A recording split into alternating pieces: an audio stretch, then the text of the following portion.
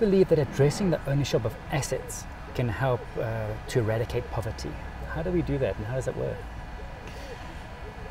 People are distracted when they enter the poverty conversation or the inequality conversation by income disparity.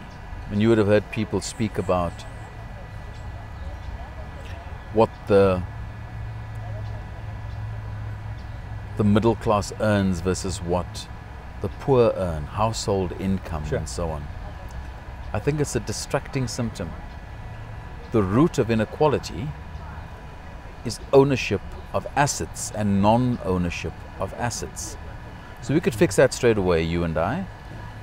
We could, if we were influential enough, talk to the top earning 10 million people in the world and say, will you all just take $1 salary this year? But keep your assets. Yeah. Based on the measure, inequality would be sharply adjusted that year, right? The stats would tell us what a significant step forward, but you and I know nothing changed. Sure. Okay.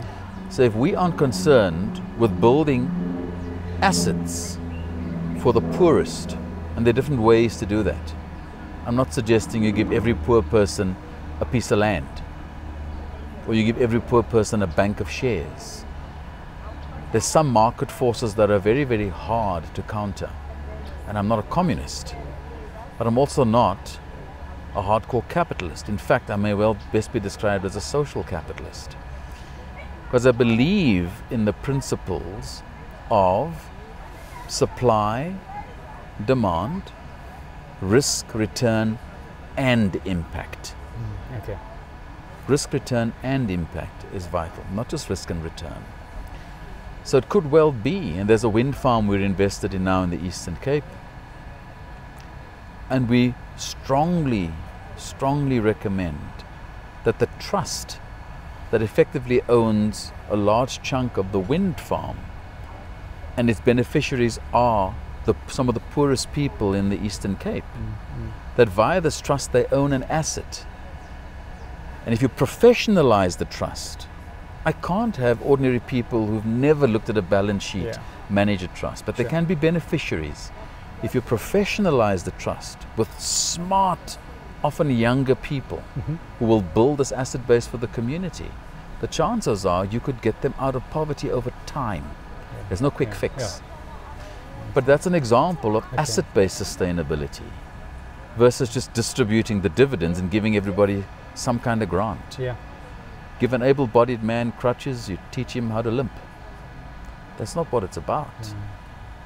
So if you want to eradicate poverty, one way is to see to what extent the poorest in the world could eventually own assets. And grants alone won't fix it. Grants are important, but they can be catalytic in helping to get poor people to a point where they own more. And that's actually better for global economy. It actually is better even for capitalism. Really? Because more people have disposable income. The wealthiest don't spend as much. Eventually they have everything they need, and what they seek is peace and quiet sitting in an ashram in India. They make terrible consumers. It makes sense for the global economy to have many more people have access to some money. And they want to improve their lives.